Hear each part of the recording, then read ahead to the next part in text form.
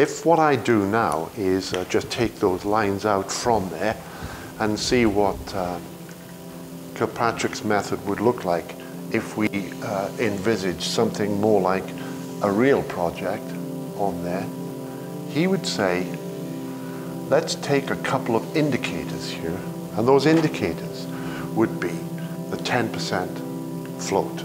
That is, if we ordered all the activities in a list in ascending order from 0 float up to the maximum float, all those activities, and then we'd sort them out and go down that list and find the first decile. That means 10% of the way down, we'd look at the float at that point. We'd also do that for the 5th decile, the 50% point, and do it for the 90% point. And we'd use those as bands or indicators. But the power of the method is that you could select different bands if you wanted to, and you could look in at milestones. You could look at packages of work, for example, and home in on them, so intermediate goals on the project.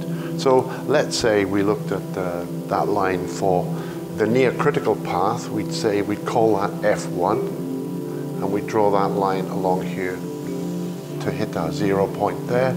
We'd do that again for F2, and again for, well, I've called it F2, and I really should have called it F5 because it's the 5th decile. That would be the 9th decile. So that's the ordered list.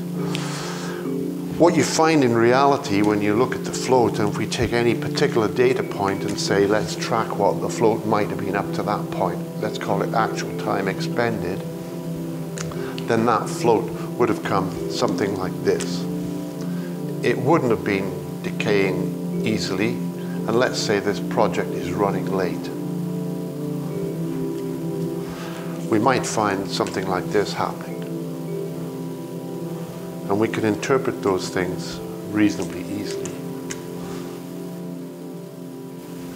The position we got to is that this project currently is running late on the urgent work and the work of medium urgency, but on the work that's not urgent at all, which has got the maximum float, it seems to be running a little bit early.